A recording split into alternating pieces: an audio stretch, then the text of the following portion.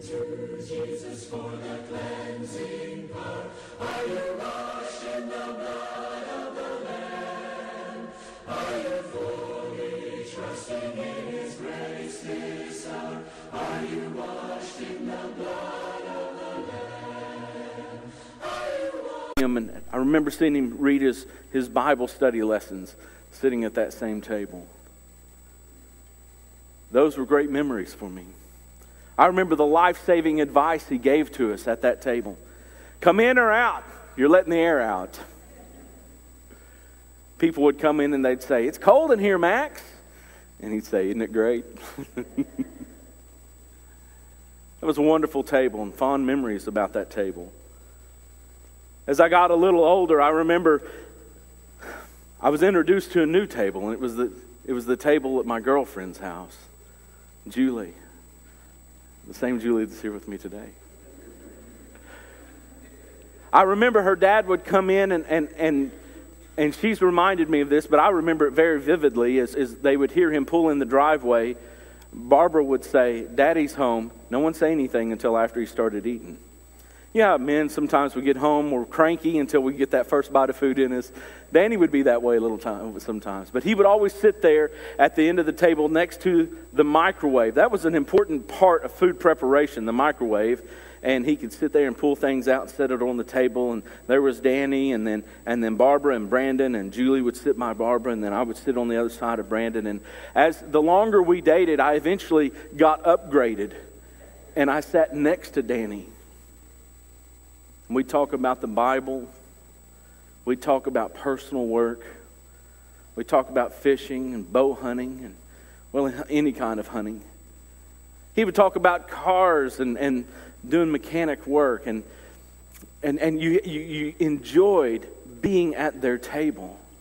And sometimes they would have people over from church, and we'd have to set up more tables, but they weren't different tables. They were all an extension of the same table, because the table is more than just a representation of where we get sustenance. It's more than just the vitamins and the nutrients we glean by eating at the table. A table represents friends and family and a concept of love. The table has long been a place of love and fellowship, and it really began with God. This morning I want to turn our minds to God's table, to spend some time looking at the fellowship of the table. And it begins with Exodus chapter 25. Early in the Bible, we see the table of God. In Exodus, the children of Israel are being drawn out of the land of Egypt. They had suffered for 430 years of slavery, but now they were going to have an opportunity of freedom. They were going to the promised land, the land which God had promised to Abraham and to Isaac and to Jacob. And now these generations later, they're finally going to get to go and be in that land. But on the way, God is establishing them as a nation. We find Moses going to the top of Mount Sinai, and there he receives the law from God, a law that was going to separate the children of Israel as a chosen nation. That he was God, they were God's people, and so God is going to not only give them a law, but He's establishing His presence with them. And during that time, He had them construct what we refer to today as the tabernacle or the tent. And the idea was that it was a mobile home, that it could be carried with them and travel with them no matter where they might roam, no matter how far away they were. But during this time from Egypt to the promised land, which ends up being 40 years of wandering, God is with them all the way. And we know that because of the tabernacle, the holy place, and the most holy place.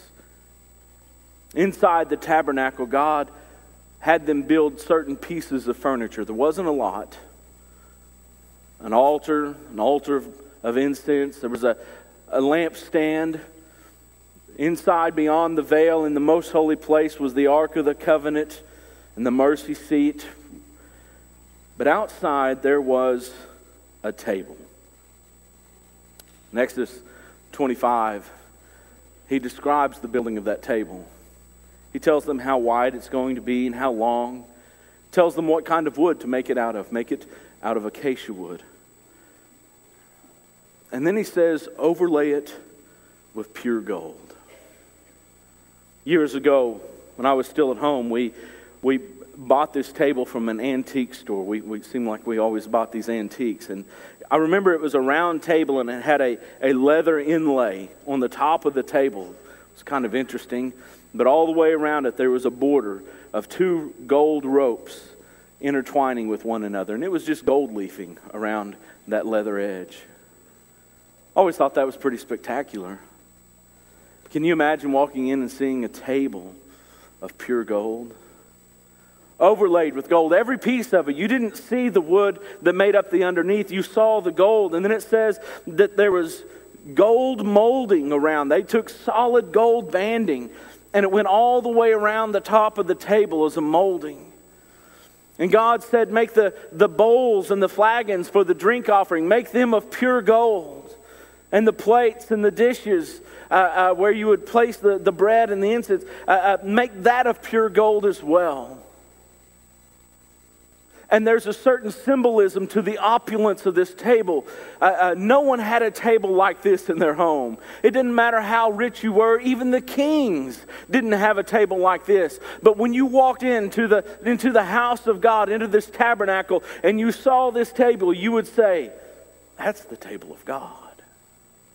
No one has a table like this. And then it goes on to tell that there was we refer to it in the King James says the table of showbread, or the table of the bread of presence. The word presence there in the Hebrew is a reference to the face, or being in front of the face of someone. And it's indicative, if this is God's table, then God is meeting us at this table. But who was he meeting? There were 12 loaves of bread. And they represented a place for each of the 12 tribes of Israel. There was a loaf for Zebulun. There was a loaf for Dan. One for Gad. One for Asher. Everyone had a place at this table. Everyone was welcomed into the very presence of God. And the bread had to be continually baked and replaced, because that aroma and that freshness of the bread was a representation of the very presence of God. As if God were saying to the children of Israel, come and be with me. Come here. The table of God eventually would be moved into the temple, the house of God, that was more permanent. During those days, there was another table that became significant in the children of Israel. It was the table of the king. A king's table would have been an important part of Israel's life. And Saul, who was the first king of Israel, had a table. You know, when a king hosts a dinner, it's important to be there. And every month at the new moon, there was a dinner that Saul would host. In 1 Samuel 20, he conspires. I'm going to have David come and sit at my table. All the things that he's hated David for are now drawing up into crescendo, and he is ready to kill David. When he comes and sits at my table, I'm going to have him killed. David gets wind of the plot. It's revealed to him, and he says to Jonathan in 1 Samuel 20 and verse 5, behold, tomorrow is the new moon, and I should not fail to sit at table with the king. There's a phrase in the Bible, at table, not at the table, but at table, indicating that it's not about the framework of the table, but there is something special about gathering at table. He says, I should not fail to sit at table with the king, but instead let me go, that I may hide myself in the field until the third day at evening. He's telling Jonathan this. Jonathan doesn't understand. My dad doesn't want to kill you. And David says, he does. I'm telling you, he really does. He's angry with me. When we came back from the battle with the Philistines, and the women were saying, you know, Saul killed his thousands, but David killed his 10,000s. In that moment, the seed of hatred was planted in the heart of Saul, and he's telling Jonathan, that bush has grown and flourished, and he is ready to kill me even to this day. Jonathan tells him, your place will be empty and you will be missed. 3 times, in fact, he says, you will be missed because your place will be empty. When we gather around that table and you're not there, people will notice. The king sits at tables with dignitaries and heads of states and VIPs. People didn't just come to the palace and say, I'm going to have dinner with the king. You had to be invited. You had to be background checked. You had to be screened. You had to be something useful to the king. Great conversation or entertainment, or maybe a treaty was being formed or an alliance made. You had to be useful to the king. And Saul used this honor of sitting at the table as an opportunity for treachery and murder. His treachery could be seen even in where he sat. The Bible takes the time to say in verse 25 that the king sat on his seat, sat in his place at the table. As at other times, he sat on the seat by the wall. Why would the king sit by the wall? Because his back is protected. When he's up against the wall, you can't get behind him. He only has to watch what's in front of him. And so he sat with his back against the wall, knowing that there is treachery among people of the world, those who might come and dine with me. Why would he suspect them of treachery? I think it was because Saul himself was full of treachery. Because of his own personal untrustworthiness, he would project that untrustworthiness on others. And so he sat protected by the wall. Saul and Jonathan died eventually. And there was a new king. Still the king's table, but there was a new king. One of the first things we see David saying in 2 Samuel 9 and verse 1 as the new king is there anyone left of the house of Saul that I may show him kindness for Jonathan's sake? David was a completely different kind of king than Saul. David was one who was filled with compassion for people. And even though Saul had hated him so much and sought his death, David would often say, even to those who claimed to kill Saul, he put them to death for reaching their hand out against the Lord's anointed. That's how much love he had for Jonathan and respect he had for Saul. And so he says, is there anyone left of Saul's house that I may show them kindness out of respect for Jonathan? And there was found a child of Jonathan, a man by the name of Mephibosheth. During the time in which there was an uprising against the King Saul and the one who would try to be king after him, Mephibosheth, his nurse, fled away with him to hide him. And while they were running away, he hurt. He fell and was hurt. He was lame in both of his feet. Now, as an older man, or as a young man, I should say, he's being told, you need to go to David. David wants to see you. And you can just imagine in his mind what this must be, being invited to the king's table again. And when he gets there, he's brought before David. He's afraid. David says to him, do not fear, for I will show you kindness for the sake of your father Jonathan, and I will restore to you all the lands of Saul your father, and you shall eat at my table always. Mephibosheth was suspicious. After all, his grandfather used dinner at the table as a way of treachery against his enemies. What if David is doing the same thing? I mean, who's Mephibosheth? He is a child of Jonathan, a direct descendant from King Saul.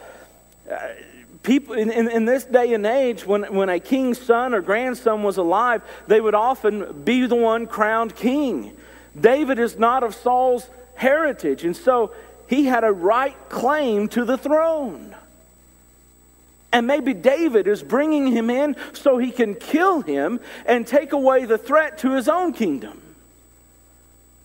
Mephibosheth asks, What am I? Who am I that you would consider such a dead dog as I? Dogs weren't well respected during this age. They were a nuisance. They were useless. He says, I'm even more useless than a dog. I'm a dead dog. Why would you bring me in here? And David reassures him again that I am going to show you respect out of my respect for King Saul and my love for your father, Jonathan.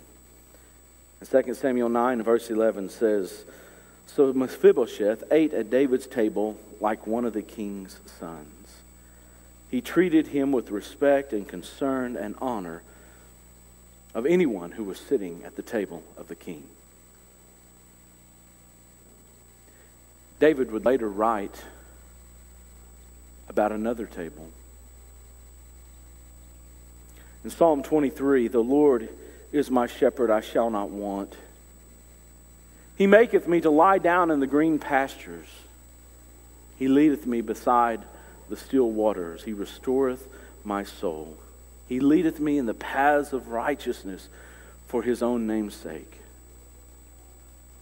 And yea, though I walk through the valley of the shadow of death, I will fear no evil. For thou art with me, thy rod and thy staff, they comfort me. Thou preparest a table for me in the presence of mine enemies. Thou anointest my head with oil. My cup runneth over. Surely goodness and mercy shall follow me all the days of my life. We call this the great shepherd's psalm. Because God is depicted for us as the great shepherd. And we see these wonderful blessings that he leads us to pasture, feeding us, that he takes us by the quiet waters. There is safety and tranquility, and of course the assuage of thirst itself. He maketh me lie down. He gives me the rest that my body needs. He takes care of every need that I could possibly have. And even when I am faced with death and I ought to be scared of my circumstance, God takes care of me. But notice, he says, he prepares a table before me in the presence of my enemies. How often are we beleaguered by anger, fear, distress, sorrow? And what happens to our appetites? Don't they often go away? Even David, when he is sorrowful for his child that was born to Bathsheba, that first one that is sick, while he was alive, here's David. He is refusing to eat. He can't eat a bite because he is so distressed over the loss of this child. When the child finally dies and the distress is past, of course, he cleans himself up and he begins to eat again. But how often are we, when we're angry or when we're sad and upset, do we just refuse to eat? Because we don't feel like it. And yet the peace of the great shepherd is, even when I'm faced with my enemies, those who seek my demise, those who hate me, he says, I'm at peace, and he prepares for me a table.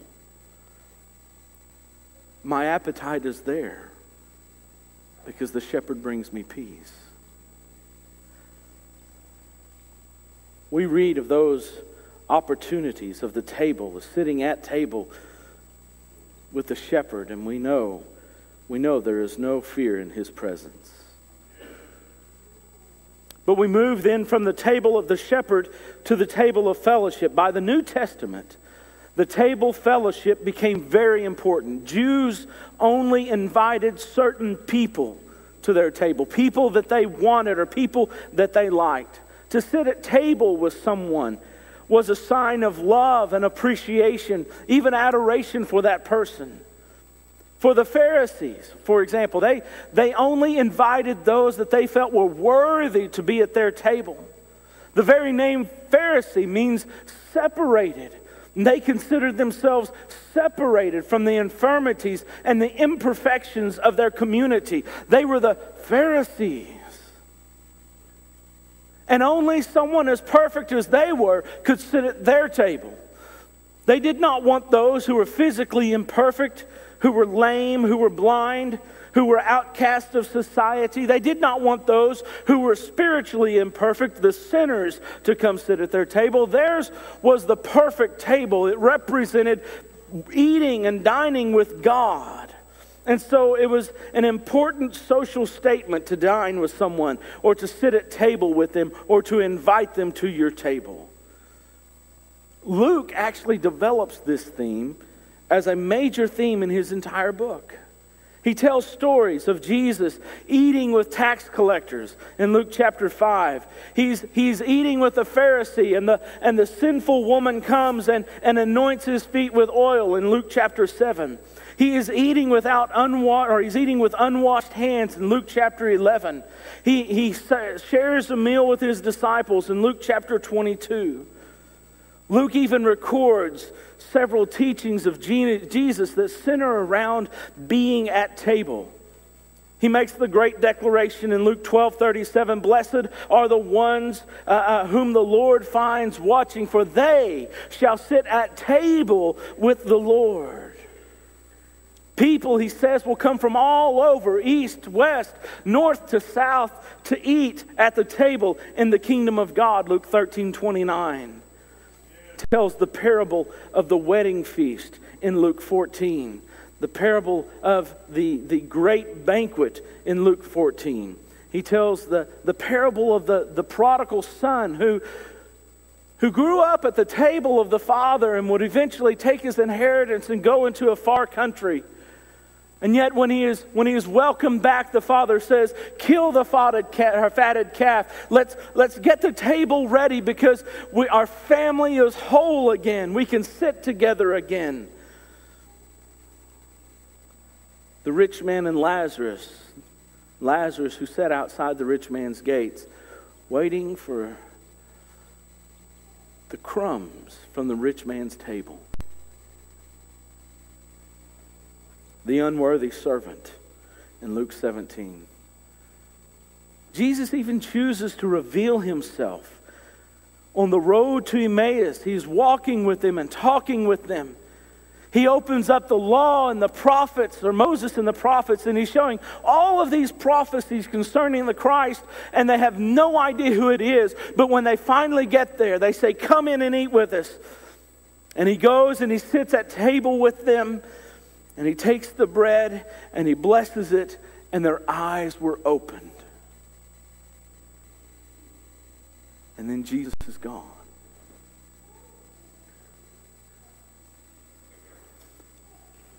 Did our hearts not burn while he yet spoke with us while we were on the way? Time and time again, the table was a central focal point of Jesus' ministry in the book of Luke. And the point of Jesus eating with sinners and tax collectors and prostitutes and the imperfect was to show that there was a place for everyone at his table. From the leader to the leper, there was always someone and always a place. Jesus wanted fellowship with every one of them. And the table of fellowship then to the table of the Lord. At the center of all of those tables, those families and that opportunity of love, there is the table of the Lord. First located in the upper room. When on the dark night, the darkest night in the history of humanity, Jesus himself gathered with his disciples for that last Passover supper, as we saw last week. In the midst of that supper, Jesus took the bread and broke it and passed it to his disciples, explaining that it was his body given for them. Then he took the cup and he said, "This cup that is poured out for you is the covenant in my blood," Luke 22:20. Then he vows Matthew 26:29, I tell you, I will not drink again of this fruit of the vine until the day when I drink it new with you in my Father's kingdom. There is a table coming, he says, and I'm going to come back and I'm going to join with you and eat at the table again. And it would be in his Father's kingdom, in the church. And so each Lord's Day, we gather around his table. People come from all over, from the east to the west to the north to the south, just as he prophesied. Just as he spoke, they come from all over into his kingdom in order to eat at table with Jesus. And as unworthy as we are, Luke 17, we are marred by sinful pasts. We are embarrassed of what we have done. Our lives hold us back, slow us down, distract our hearts. And yet we come together from all of these different places and all of these different backgrounds. We come together and meet Jesus here at the table. And the language may be different than it was in the first century. And cultures today may clash with one another, but the table, the supper, this is the same. It is the Lord's table. It's the shepherd's table of peace. It's the king's table of honor and respect. It is God's table where everyone has a place and everyone is welcome. It is the table of fellowship, communion with Christ, our God, our shepherd, our King, our Lord. And Jesus sits at table with everyone who is his, every Christian. There is a place for every child, peace from the loving shepherd, and honor from the King, as we gather in the very presence of God. Tables are an important part of our lives. They remind us of love, fellowship, and family. From my grandpa's table to our family's table today, there are special places for us to gather, to laugh, to pray, to eat, to study. But the table is set. God's table is set, and he has invited everyone. Look around. He's invited everyone here. But sadly, just like the parable of the great banquet, while the table is prepared, there are many who have declined the invitation. Now is not a good time, they may say. Life is too distracting, or sin is too alluring, or righteousness is too demanding. But God, the gracious host, he holds out hope. There's still time. There's a place for you this morning. If you've never sat at table with the Lord, this morning he invites you. He calls to you. The invitation is already in your lap. May his offer of love and acceptance break down whatever reluctance that is holding you back. Take your place at God's table and respond to his invitation. Let him wash your sins away in the waters of baptism. If you believe in Jesus as the Son of God, and you want to meet him at his table in his kingdom this morning, repent of your sins and come to him and respond while we stand and while we sing. Have you been to Jesus for the cleansing power? Are you washed in the blood of the Lamb? Are you fully trusting in his grace this hour? Are you